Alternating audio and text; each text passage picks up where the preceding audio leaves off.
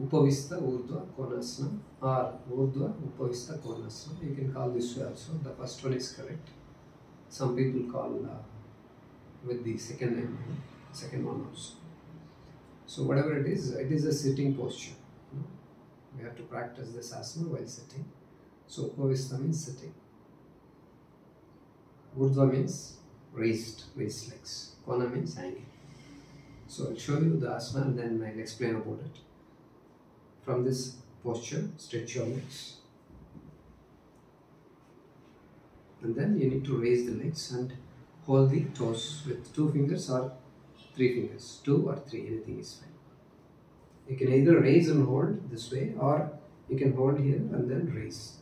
Anything is fine. You need to stretch as much as possible. And let the body breathe. Stretch as much as possible and hold it as long as you can.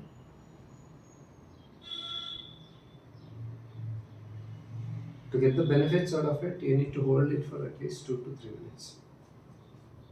So if you can't hold it in one stretch, one round, you can hold it for 30 seconds or 1 minute, relax, and then you can do it in 3 to 5 rounds also.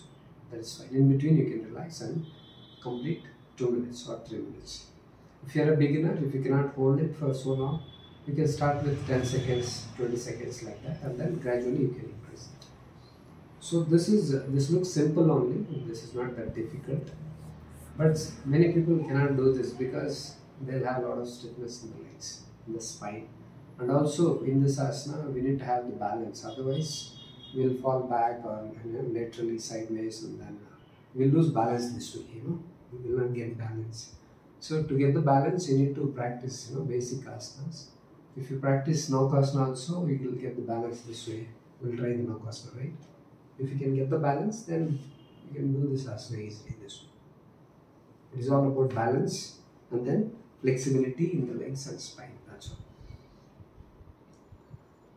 So coming to benefits, it is very good for the legs, spine, and also awareness, balance, focus.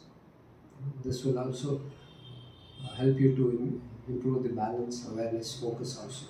Because we are holding the asana in a specific posture and we are balancing the body. We are not letting it to go back or forward laterally.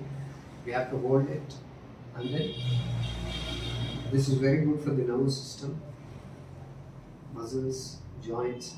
It is good for the pelvic.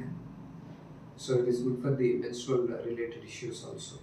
It is good to reduce the belly fat. It is good for the lower back pains and all. So these days many people are suffering with joint pains, especially back related issues. So if you do this asana regularly, you can stay away from those diseases. If you are already suffering with any of these problems, if you do this asana regularly, you can heal it.